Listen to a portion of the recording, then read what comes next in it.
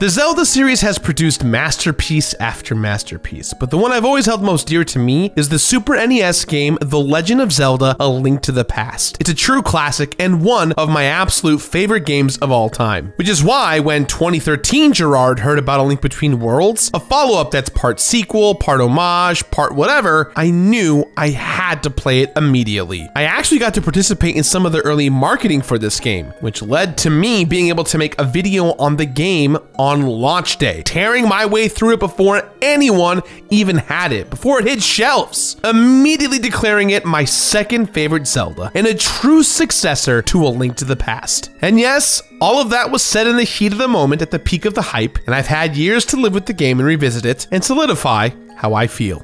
And you know what? I stand by every word of it, because I honestly cannot wait to recomplete The Legend of Zelda A Link Between Worlds for the Nintendo 3DS. Hey everyone, and welcome back to another all-new episode of the Completionist New Game Plus, where I am recompleting the first 120 games I ever featured here on the channel. And today, I'm going back to one of my very favorite Zelda games, which also holds a special place in this show's history. This was the very beginning of my relationship with Nintendo, and I managed to get the game a whole 2 weeks early, but couldn't say anything while I was under embargo, which also meant that I completed the game in a weird bubble. So there was some stuff that got missed, like the multiplayer Street Pass achievements and the endless Cuckoo Rush challenge that no one really knew about. But not this time. This time, I'm gonna do it all. Because, you know, that's the whole name of the show, point of the show. That's why you're watching, so let's do it again, but better. Yes.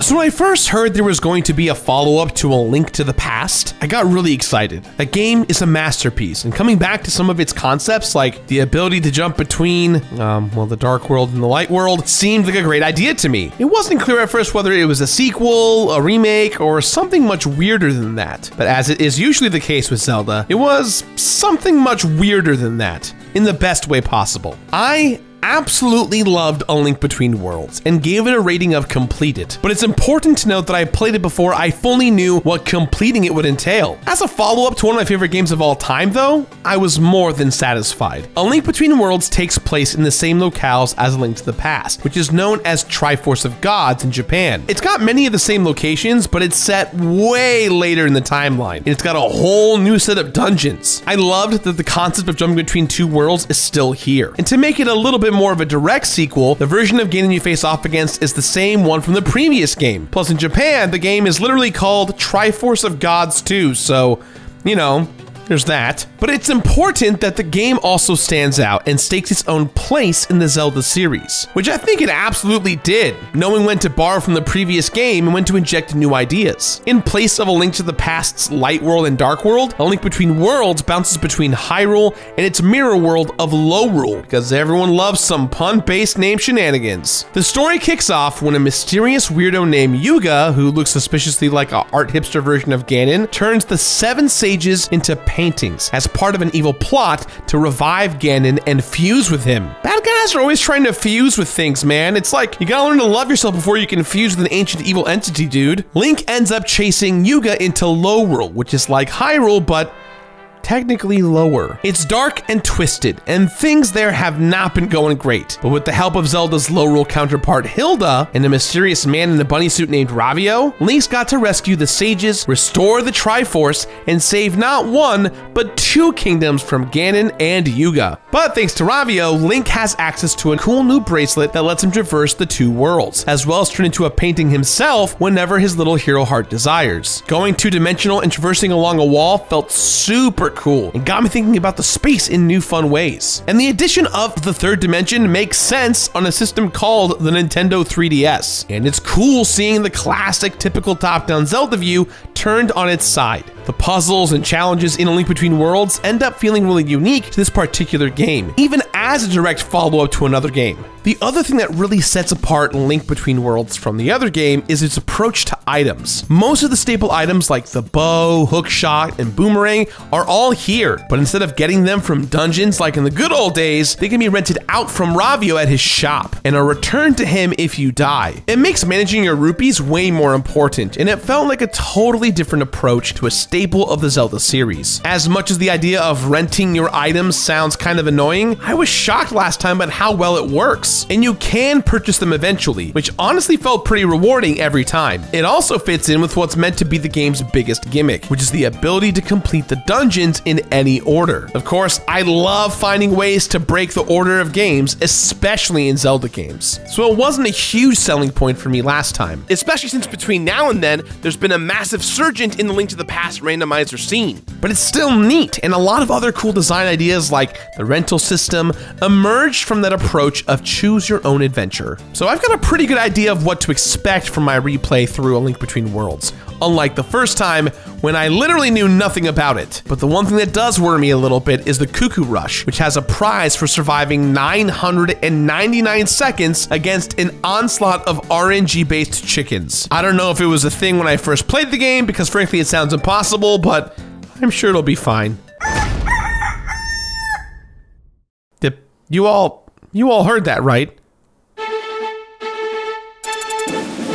So in the world of movies, relaunching a franchise with a belated sequel always seems a little desperate. Although movies like Creed or Fury Road show that it can be done. And in my opinion, A Link Between Worlds remains the perfect example of how to do this with a game. It's kind of a sequel, kind of a reimagining, and absolutely its own thing, while still having strong ties to the history of the series. Of course, every game in a long-standing series like Zelda needs to find a way to stand apart. But when you specifically tie a new game to A Link to the Past, you're creating a certain set of expectations. Yet, A Link Between Worlds knows it's not enough to just coast on the qualities of a previous game, even though it totally could. I went into it the first time thinking I knew what to expect, but I had a ton of surprises waiting for me. For instance, it was brilliant to take the Dark World concept and make it even more specific on both a gameplay level and a lore level. Lorule still feels like a cool new version of a pretty well-worn concept. The idea of a mirror world that's a dark reflection of the regular world wasn't new in 2013 when A Link Between Worlds came out, and it wasn't even new when A Link to the Past came out. But the fact that they decided to add so much detail is what impressed me when I first played the game, and impressed me again this time around. So for example, even though the overworld is basically the exact same as before, all of the dungeons are new, and the freedom to play them in any order made this feel like an explorer's dream. Now, in the years since, we've had Breath of the Wild, which took this ethos of exploration all the way to the frickin' moon, but that doesn't take away from what A Link Between Worlds accomplished. I remember how I was impressed by the balance in exploration too, given that it's set in the same locales as Link to the Past. Sometimes I was rewarded for my familiarity with the old game, finding collectibles like heart pieces just where I knew they would be. And sometimes I was thrown totally off guard by the ways the worlds of Hyrule and Lorule had changed over the course of thousands of years. The world is familiar but surprising, and at the same time that's true of the game's story. Yeah, Ganon is up to his usual shenanigans, but this time we've also got the Lorule equivalent of Ganon, Yuga. Same for Zelda and Link's counterparts. It's fun to encounter new versions of these classic characters, especially because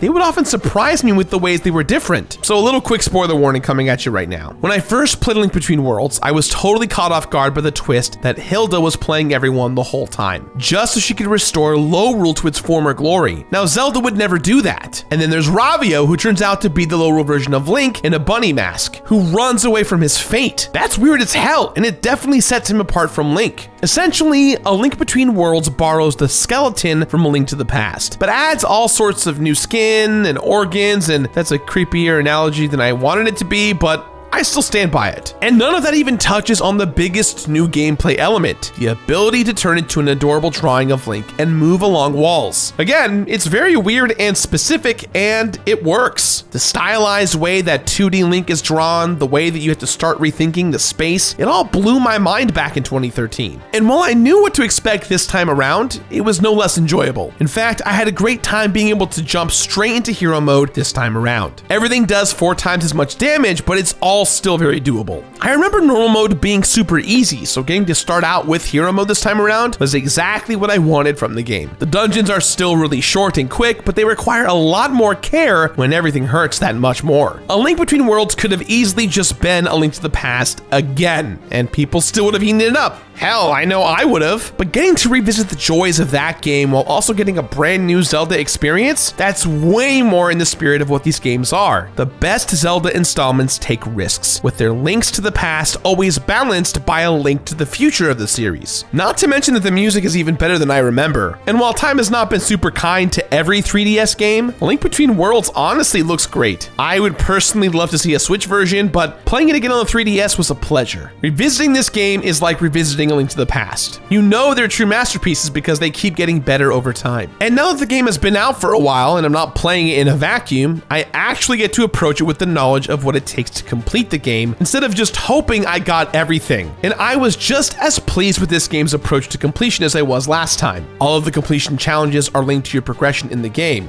pun intended. However, there is one major exception. All right, hold on, we'll get to the chickens, I promise. But everything else in A Link Between Worlds is a joy to complete, from the dungeons, to the mini-games, to the treacherous tower, with floor after floor of combat challenges. Obviously, there are many hard pieces to collect because this is a Zelda game after all. And in hero mode, I definitely want to prioritize having those. Speaking of prioritizing items, I still have to find the game's other big collectible all over again. That's right, the impossible to pronounce Maya-Mayas. Maya. Right now on screen, it hurts my brain to read it. Ocarina had the Skulltulas, Link's Awakening had the Secret Seashells, and Link Between Worlds has a truly insane number of snail-squid hybrid babies for Link to find in both Hyrule and Lorule. Their mom gives you a map that will help a little bit, and you can hear them squeaking when you get close to them. But these little guys are everywhere. It's a full-on infestation. But collecting all of those adorable crustaceans is actually helpful. Every 10 that you collect, you'd get to upgrade one of the items you own. And when you would upgrade one of these items that you'd have, the upgraded versions are genuinely so useful. The fire rod, for instance, becomes a weapon of mass destruction. It is so much fire, you guys. And it's great to get a reward that isn't, here is some heart pieces or rupees. The completion aspect of finding all of the collectibles actually pushed me forward through the game, and it was even cooler when I was playing it for the first time, and I had no idea how cool all of my items would eventually be. So this time I prioritized saving up to purchase the items so I could upgrade them as soon as I could. Although honestly, renting them might have been the more financially responsible thing to do since I didn't die too much. Oh well, gotta spend rupees to make rupees, I guess. Now there's also the treacherous tower with waves of enemies to fight through. The advanced mode has 50 floors and you get a second prize for doing it again. But it honestly wasn't a chore. The rest of the game is easy enough that these combat scenarios are simply a fun challenge, especially on hero mode where I really had to play cautiously. I remember the feel of last time, like it took a little while, but honestly, I didn't mind it this time around. Now, new to my playthrough here are the multiplayer Street Pass achievements, which I couldn't do last time because, you know, it's kind of hard to do that when nobody else had the game yet. But thankfully, that's not an issue anymore, and I have plenty of friends who are used to me forcing them to help me complete games with multiplayer. Now, in order to do this, I needed several 3DSs and several copies of A Link Between Worlds. So I went to my Patreon and I asked my Discord to help out. So thank you guys so much for your support. Without you, I couldn't have done this. Once you've collected every single Street Pass medal, you'll have the ability to fight the old man who's in charge of the Street Pass challenges. This fight is pretty tough, but honestly, it's kind of fun. It's a test of all of your skill crammed into one fight you can get access to whenever you'd like. Overall, A Link Between Worlds was exactly as delightful of a process to complete as I remember it being the first time around. Just to joy to finish for the second time. Except that's right, it's finally time for me to talk about the Cuckoo Rush Challenge, in which Link bravely sits in a pen that is being swarmed by thousands of cuckoos, ducking and weaving between feathered murder machines, a maelstrom of beaks and claws for as long as he's able to withstand it. So when I first played through Link Between Worlds, I thought this was just another silly, fun minigame. But I was foolish, and naive, because what turned out to be a secret was something I missed completely. I didn't know it at the time, but in addition to the rewards for surviving the tornado of pissed off chickens in each of the difficulty levels, there was also prizes for the endless mode, with their player earning rupees for surviving 100 seconds, 300 seconds, 500 seconds, and so on. However, it turns out that there is a prize for lasting 999 seconds, which, little math for you guys, that's just over 15 minutes. And everyone, let me tell you, I'm actually glad I didn't know about it the first time around. I was in a glorious haze of playing through this masterpiece early, and if I had known about this challenge, it may have intruded my honeymoon phase with this game. Because let me just cut the bullshit, guys. It's hard. It's so freaking hard. The only way that I could physically do this was to 1, take breaks, and 2, pause the game to buffer and plan my moves if I even wanted the chance to survive. And even at that, it's 15 minutes. 15 minutes is such a long time. It may not feel like it when you're binging through shows on Netflix, but 15 minutes in the eye of a chicken storm is something a man never forgets. And it's a bummer because completing everything else is so fun and chill, and it all builds to one stellar experience. And maybe this is my fault for wishing parts of the game were a little bit harder, because I do, but not like this. For the love of God, not like this. I spent more time fleeing from cuckoos than I did playing the rest of the motherfucking game, and this playthrough has honestly been a bit chicken poisoned. I still love this game, but playing through it without knowing about the cuckoo rush was such blissful ignorance. I did it eventually, but at what cost, I ask you? At what cost? Whew, okay. Getting all of the upgraded items is an awesome reward for finding all of the Maya-Mayas. But A Link Between Worlds does not stop there. Once you've found every single one of them, you will get an enhanced spin attack move that takes up over half the screen. It's very cool, and it saved my life more than once. Having all of the heart pieces, the fully upgraded weapons, and super spin attack really made me feel like a badass. Like I had been rewarded for my efforts. It's exactly what a completion reward should be, but I wish I could say the same for the freaking Cuckoo Rush. It's easily the hardest thing to do, and the reward is a giant chicken who can restore your health one at a time with a single kiss. Cool. Obviously, that's not exactly worth the back-breaking effort that it takes to survive the cuckoos for 999 seconds. Fortunately, every other aspect of the game rewards you handsomely for completing it. But I can't help but be bummed that the Cuckoo Rush ends up just feeling like a big waste of time. At the very least, I am super excited that this gigantic, big-ass chicken is in the credits, because I made it appear there. I did that. That's for me. It's in the credits because I fucking did the challenge.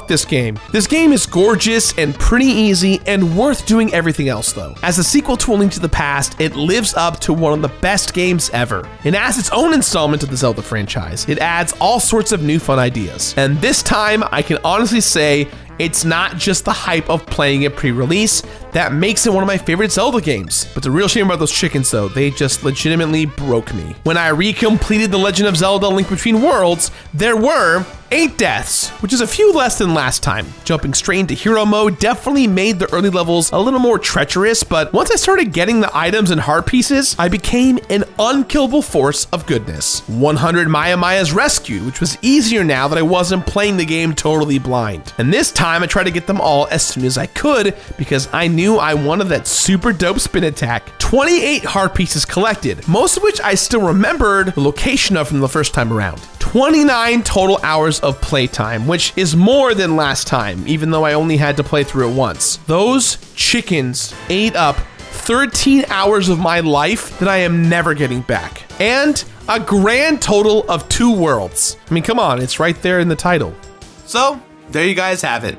Recompleting A Link Between Worlds was in some ways a totally different experience from last time, and in some ways, the exact same experience. Because as a game, it's exactly as solid as I remember, and earns its spot as my second favorite Zelda game, It looks and sounds amazing.